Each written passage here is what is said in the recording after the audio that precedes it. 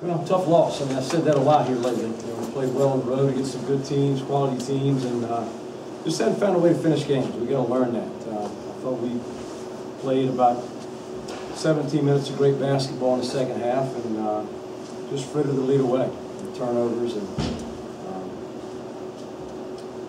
going to find a way to finish the game.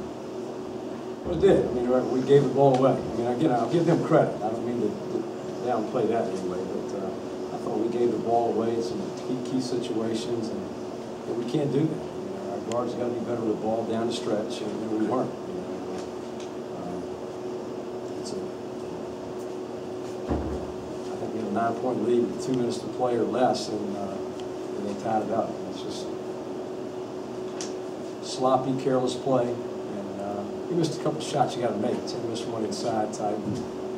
It's a tough call. I mean, 4-point game with 20 seconds to play, and Brandon Brick got the long rebound for us. There was a call away from the ball on Kyle Gary, which I still don't know what that was. Instead of us shooting a free throw with a 4-point lead, they're on the line with shoot 2 free throws, and then they stole the inbounds pass. I still don't really know what that was. But we got to control what we can control.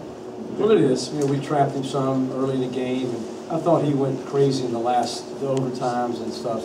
Tim Rustover had 4 fouls. Kyle Gilliard had 4 fouls. I think we lost some of our aggressiveness inside defensively, and gave up a few too many second shots during that stretch as well. I'm very confident. That's what we work for in the off season, even during the season. Something I pride myself in being able to do. So that shot's available. I want to be able to take it. Yeah, I looked up when I came off the ball screen, so he was kind of laying back off me, and we needed 3 anyway. So that was aware at the time. Yeah, I mean, both teams were tired, so that's not an excuse to go by. We simply didn't get stops. We got a couple stops, and they got a couple rebounds, and we fouled them on that. So it's just a matter of getting the ball back and having it in our hands and not putting